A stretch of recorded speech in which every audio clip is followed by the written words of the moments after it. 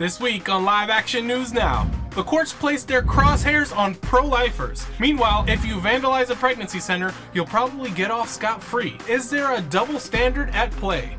Plus, a Chiefs player is not mincing words to the commander-in-chief over the issue of life. The second gentleman is in the hot seat after urging men to fight for abortion. And finally, let's talk about sex, baby. Live Action Nation, let's go.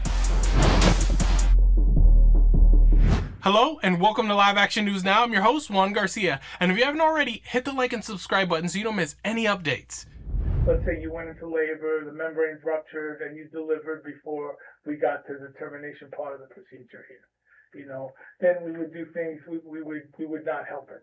After watching that horrifying undercover video from Live Action back in 2022, a few pro-lifers with a passion for life decided to take a trip to Santangelo's Washington, D.C. surgery clinic for an old school sit-in protest. Unfortunately, they're now getting sentenced to hard time for Freedom of Access to Clinic Entrances Act, or FACE Act offenses. 30-year-old Lauren Handy sentenced to 57 months, that's over 4 years. 69-year-old John Hinshaw sentenced to 21 months, followed by 3 additional years of probation. Will Goodman and Herb Garrity each sentenced to 27 months in prison. Iraq war veteran Jonathan Darnell sentenced to 34 or nearly 3 years in prison, plus 3 more years of probation and 100 hours of community service. Again, that's a veteran. Gene Marshall sentenced to 24 months, and 76-year-old Joan Andrews Bell sentenced for 27 months. Paulette Harlow and Heather Adonai are the 2 remaining activists scheduled to be sentenced later this month. However, a transgender abortion activist who vandalized a pregnancy resource center in Ohio and who was also found guilty of violating FACE Act violations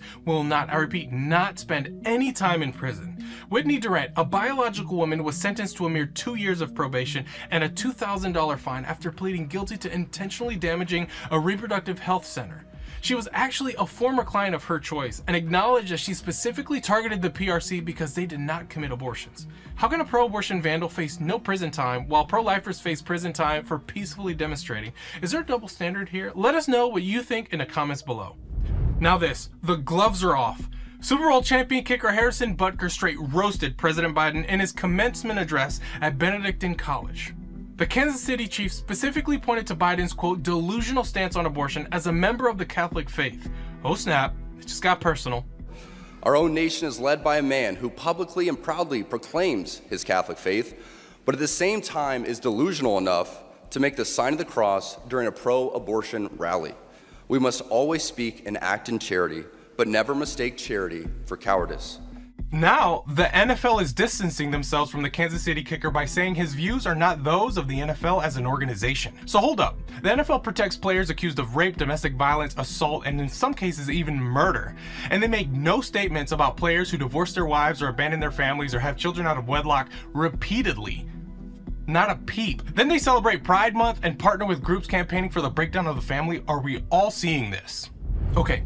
Second gentleman Doug Emhoff sat down for an interview with NBC News detailing how he wants men to be more active in advocating for abortion and saying that the killing of preborn children in the womb is a, quote, family issue. I mean, we had a right that was literally ripped from the people of this country, not just women. But hold your horses. I'm always a bit skeptical when I hear about a dude that is this sold out for abortion. I have a question. Are pro-choice men usually seeking to prevent damage, or are they seeking, quote, damage control?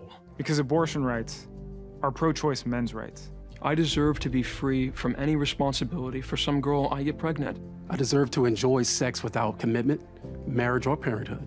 It's ridiculous to think that just because I'm the father, I'm expected to be a dad. Now you can find the link to that skit in the description below. But here's the bottom line. There is no need for men to stand up for abortion. Too many guys are already responsible for coercing or forcing their female partners into killing their own preborn children. Instead, real men need to stand up and fight to protect the most innocent and weakest among us, the preborn children they helped create.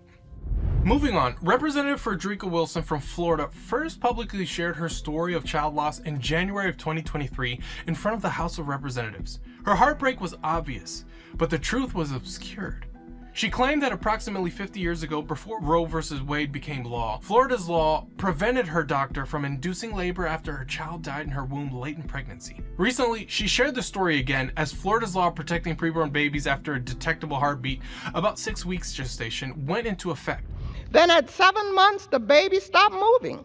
He was soon pronounced dead. right inside of my womb, and the doctor was prohibited by law from inducing labor. But here's the problem. There is no law, nor has there ever been any law in any state of the United States which prohibits the removal of the child that's already died in the womb. No law would require a woman to carry an already deceased child in her womb for 3 months. So basically, she was either entirely misled by someone at the time of stillbirth, or she is deliberately misleading others now. Our hearts are broken for what she went through, but the claims being made are just false. Think about it. Does it seem logical that a state which would allow a living child to be killed in the womb to save a mother's life would somehow not allow a stillborn, a deceased, miscarried child to be delivered? The answer is no. And finally, Live Action just launched its new groundbreaking series, The Truth About Sex. When we talk today about the sexual revolution, we usually refer to the radical change in sexual values that took place in the West in the 20th century. But this was not the first sexual revolution. And it wasn't even the most radical. In fact, another, far more massive sexual revolution occurred nearly 2,000 years earlier, when Christianity took root in the 1st century AD and prompted a complete overhaul of the sexual ethics of the dominant superpower of the day, the Roman Empire.